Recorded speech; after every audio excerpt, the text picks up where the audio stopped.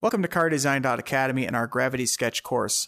We've started with some quick exercises on shapes and forms and generating them through a simple sketch process using the ink brush. This is the most familiar way that people use to sketch in Gravity Sketch, and it's really the foundation of the program. And it enables you to very quickly explore forms and volumes in human scale. And in here, I've done a quick demo of a manned aerial quadcopter, something like a sports car for the sky. What I wanted to show you today is the next step, which is what I call sub-D form studies.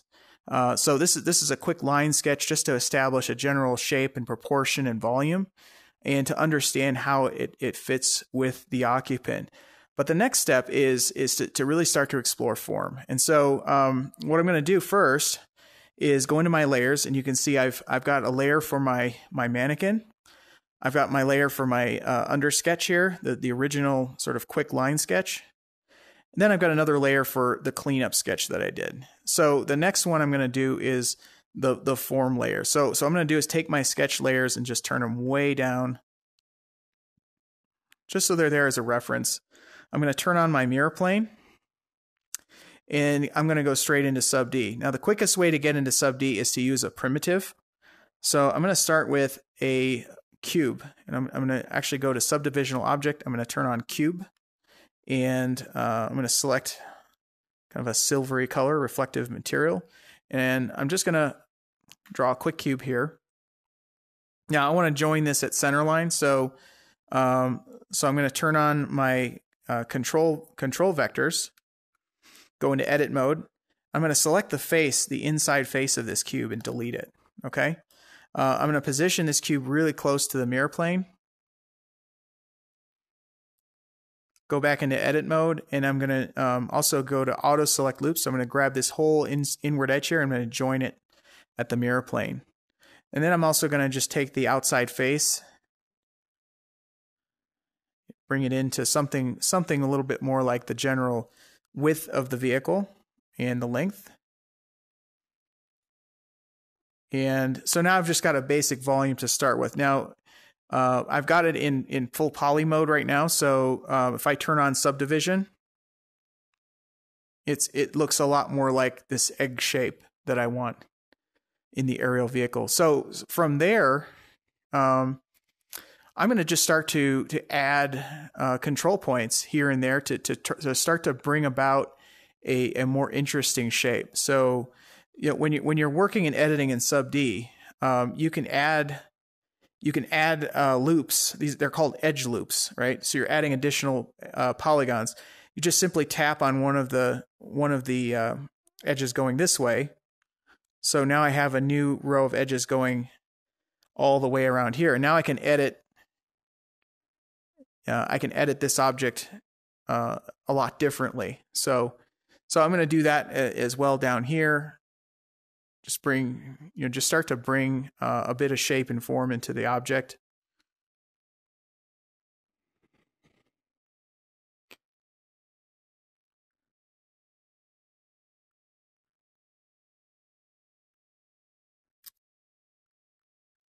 Can also give it more taper at the ends.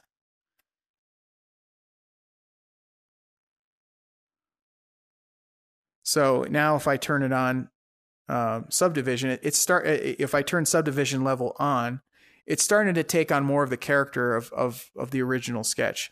And the more edit points I keep adding, the more defined it gets.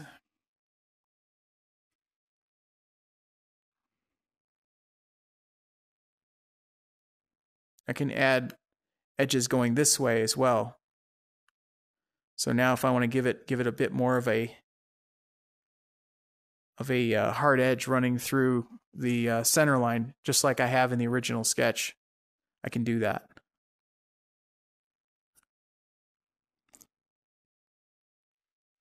So you can see now if I turn subdivision off, you can see what I have in terms of polygons. What ends up happening is if you have the closer together your points are, the tighter the bend is. If the further away your points are, the bigger the bend is. So it's just about managing the number of edge loops and points, how close or how far apart they are. Think of it as control vectors in Adobe Illustrator or Photoshop when you're doing paths and vectors. It's really the same thing. So I've got this shape that's generally matching the design intent of the original line sketch.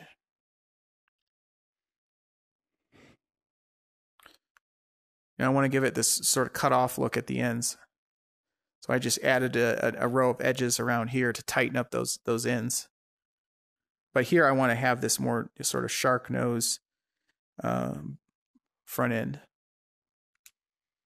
So that's how you get an overall shape in Sub-D.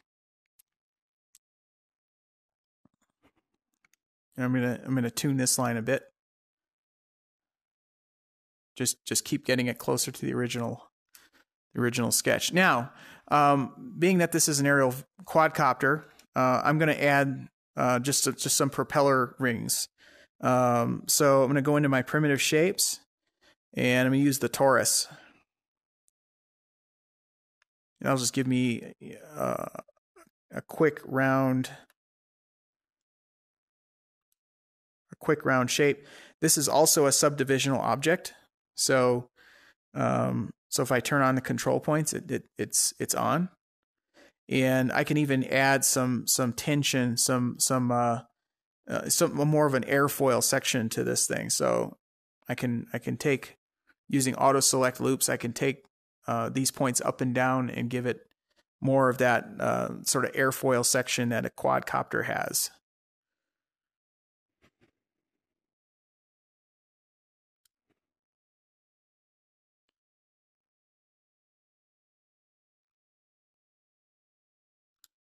And so these are way bigger than they need to be, so I'm just going to shrink these down.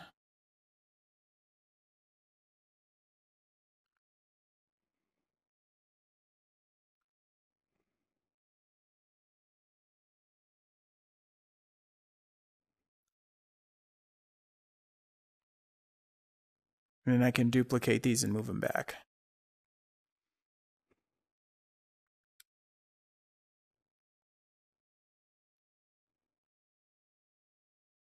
Now these are infinitely movable objects because they're designed to direct airflow in whatever direction is needed to steer the craft. So I'm going to give it a little bit of gesture to it as well. So now I have a really, really cool Sub-D form study to work from. Now, what I like to do is I like to do a lot of variations. So I'm going to grab this entire model, I'm going to group it, and I'm going to make some duplicates.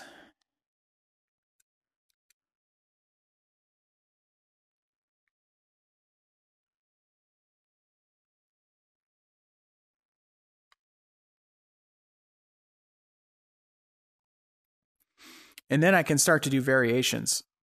So turning on my control vectors, now I can start to push and pull points.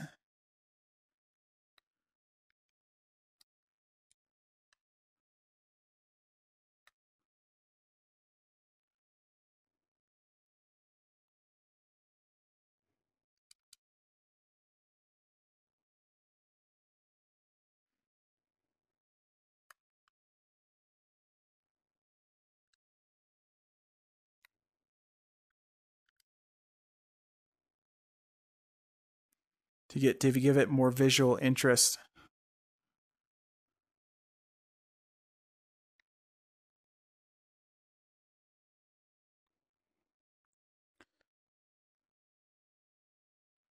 You can see I'm getting some very interesting forms.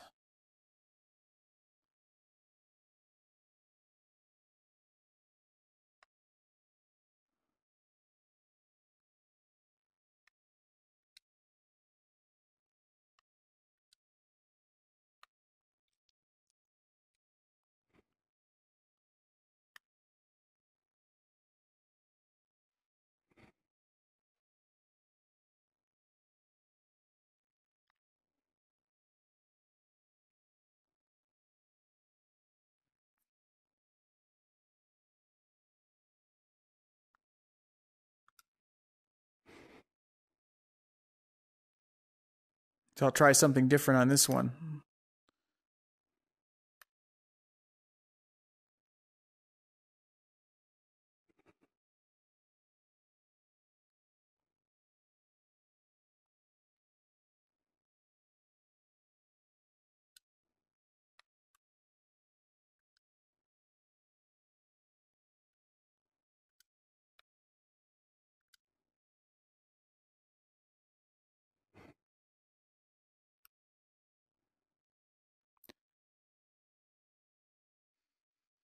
Yeah, that's pretty interesting.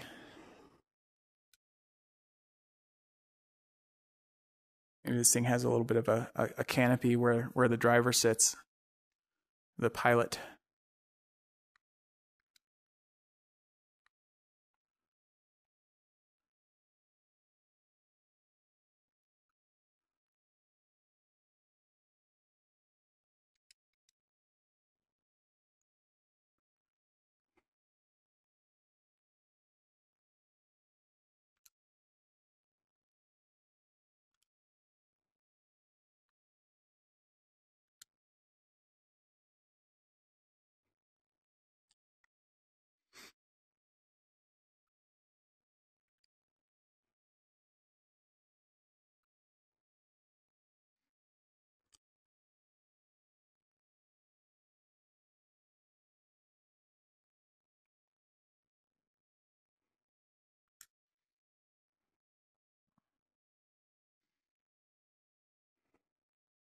Let's try doing something a little bit more angular on this one.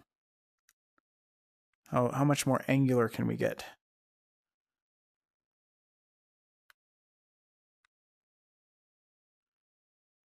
You see, the more points I add, the more angular it gets.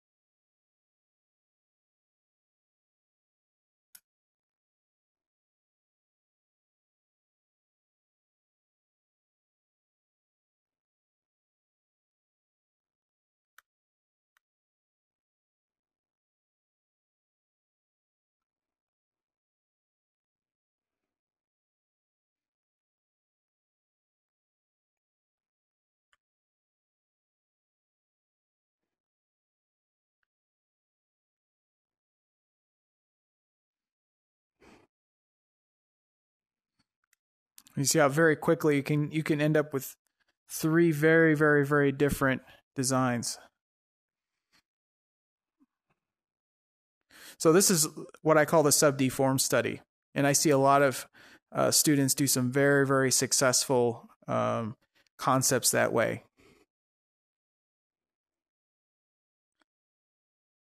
So that is how you do sub-deform studies, and I encourage you to try this exercise in order to sort of break away from familiar shapes that you're used to, especially when it comes to cars. Try some aerial vehicles, try some marine vehicles, or just try some really cool, just abstract form studies. So thanks for watching, and I look forward to showing you some tips and tricks on how to turn these early form studies into a real serious design proposal. So thanks for watching.